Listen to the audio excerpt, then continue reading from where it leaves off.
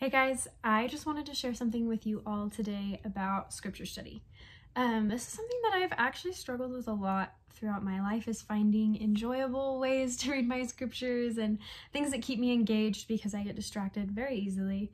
And I know with you guys it's hard in the mornings to wake up and to read your scriptures and to be engaged and not fall asleep or not to zone out or to doodle, because it can be boring at times. Anyway, so I wanted to share something with you that's helped me a lot. And this is coming up with a topic. So I brought you all little sticky notes, and what you're going to do is come up with a question that you have, a question, a concern, any problem that you have, and just write it down on the piece of paper or on the sticky note. And we're going to stick these in our scriptures on the back of your phone, wherever you want to keep it, wherever you'll see it. And every time you go to read your scriptures, I want you to start with a prayer with this question in mind. And then as you read, you can read general conference talk scriptures. Sometimes general conference talks are nice because they interpret the scriptures a little bit simpler and help me to understand what's being said in a lot of the scriptures.